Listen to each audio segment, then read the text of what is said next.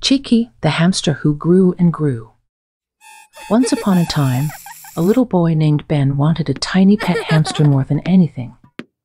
He would often dream of having one of his own and would ask his parents daily if he could. But his parents always told him he could have a hamster when he turned 7 because caring for a pet was hard work. Ben was disappointed, but he knew that he had to wait patiently.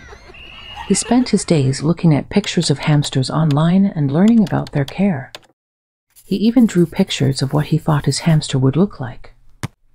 One day Ben was playing in his room and heard a knock at his door. "Hello, Ben. I've got a surprise for you," said his mom, "but you need to keep your eyes closed until I tell you to open them." His mom walks into his room and stands next to his bed.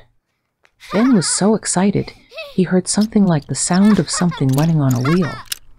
He knew his wish had come true when he thought it must be a hamster running on the wheel. He kept his eyes closed. When his mother told him to open his eyes, he saw a tiny, fluffy hamster. Ben said, "Hello there. What will your name be?" "Cheeky?"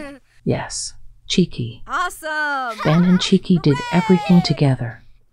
They played, ate, and slept together.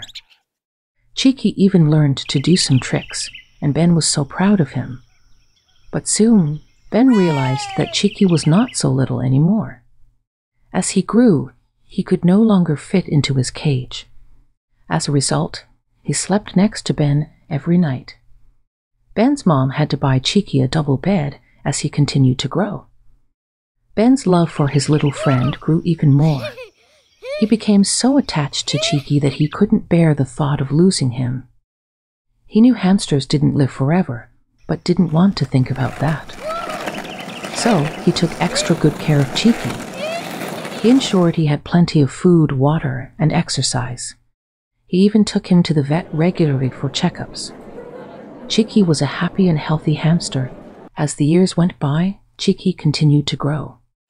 He became bigger than any hamster that Ben had ever seen. Cheeky became famous all over the world.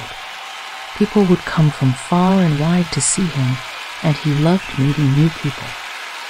The end. Thank you for watching. Please subscribe and share.